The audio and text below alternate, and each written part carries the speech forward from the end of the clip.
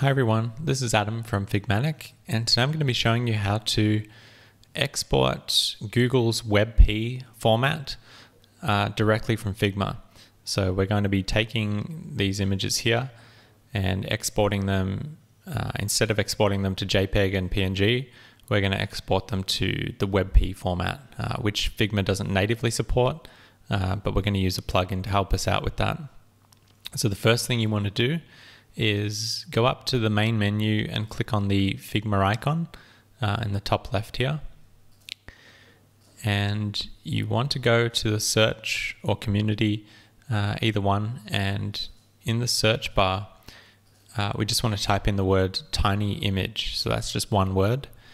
And when you do that and go to the plugins tab, you'll see this plugin called Tiny Image Compressor pop right up.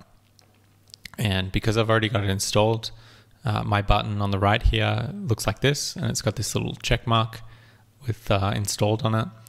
But yours might just say install if you haven't already installed it. So if you click on install, it'll install it straight away, and you'll see it change to say installed like mine does. Once you've installed it, you can jump back to your project in Figma. So jump back in there. And then to run the plugin that we've just installed, you can just right click anywhere and go down to plugins and then go down to Tiny Image Compressor. And that will run the plugin that we've just installed.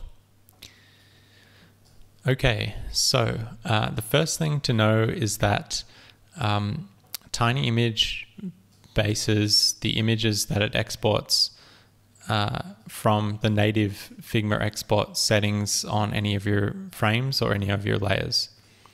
And what I mean by that is if we click on, let's just click on this matcha photo here, and you'll see in the right hand side we've got this little section called export, and at the moment I've got two export settings. I've got two different JPEG exports.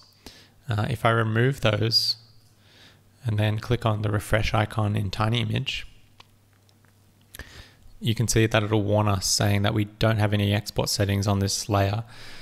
So if you're running the plugin and you're not seeing any images pop up, it's because you need to apply export settings from this little sidebar in Figma, and that way Tiny Image will understand what kind of exports you want to be making for all of these different images. So to do that, you just click on an image layer, go to the export tab over here in the column, right-hand column, click on that, and then it's really up to you to set the format. So by default it's PNG. I want to use JPEG because these are more photo-based. There's no transparency. There's really no need for me to use, pardon me. There's really no need for me to use PNG for these ones. On the other hand, these little icons here do contain transparency. So I do want to export those as PNGs. At the moment they're set to SVG, so what I can do is I can just go down here to my export setting, click on where it says SVG and change that to PNG in my case. And I can do that to multiple images at the same time just by holding down Shift and clicking on more than one, and then changing that down here to PNG. So now if I refresh, you can see there it's changed to PNG. So that's just a brief intro to how these little images pop up in the Tiny Image plugin. They're directly correlated to the export settings that you put into the Figma column. Okay, so now that we've got those set up, we've got JPEGs and we've got PNGs set up. If we do this normally, what's going to happen is it's going to export them just as those formats. It's going to export PNGs and it's going to export JPEGs. So just to show you what that looks like, I will click on the compress button up here, and Tiny Image is going to run through all the selected images that we just told it to compress. And it's going to compress all of them to JPEG and PNG, depending on which layer had which setting attributed. So if we click on the zip file, double click on that, and then open it up.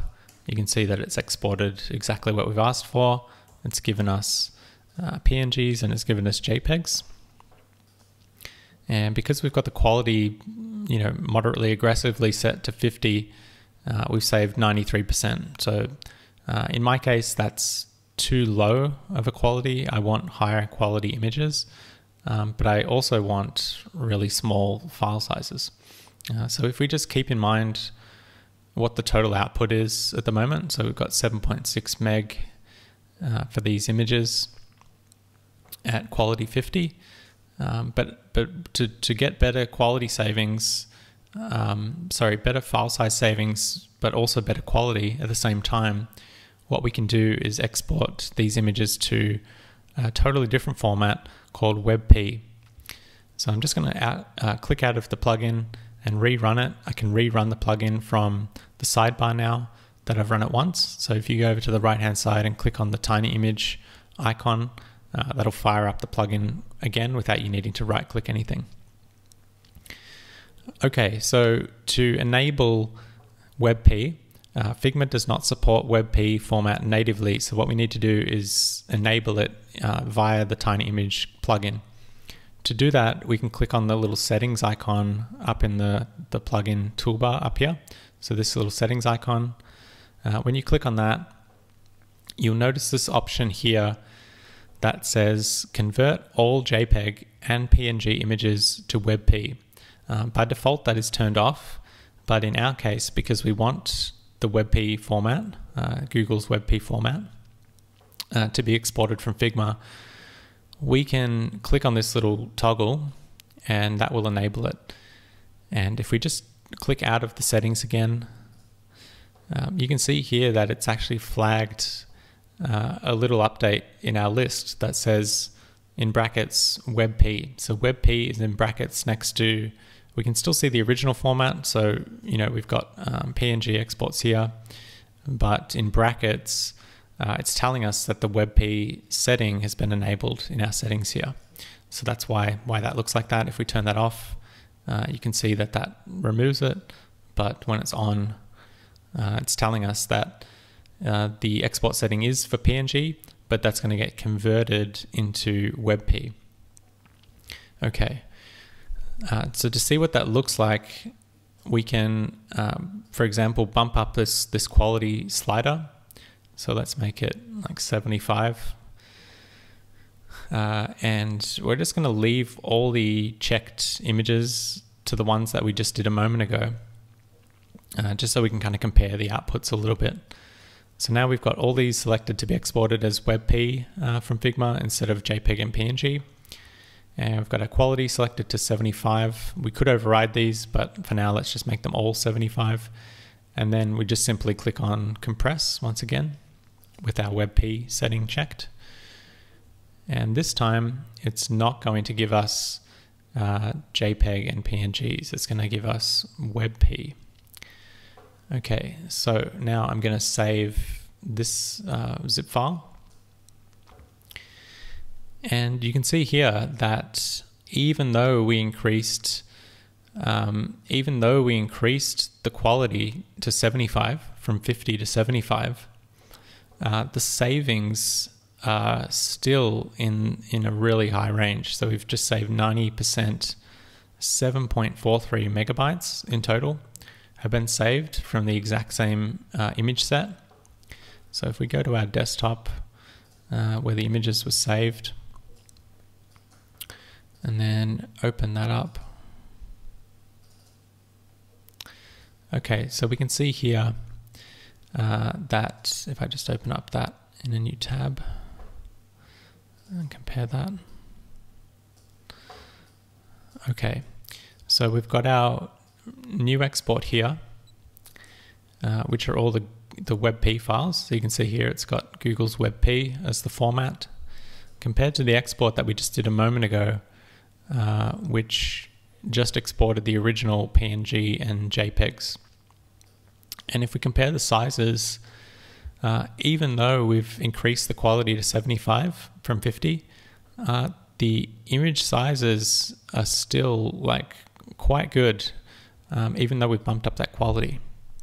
So if we just open those up here, you can see that we've got these reasonably good looking images, but the file sizes are still really, really low. And that's kind of the whole idea behind Google's WebP format. It's a brand new, well, it's not super new, but it's still relatively new. There's not a lot of people using it yet.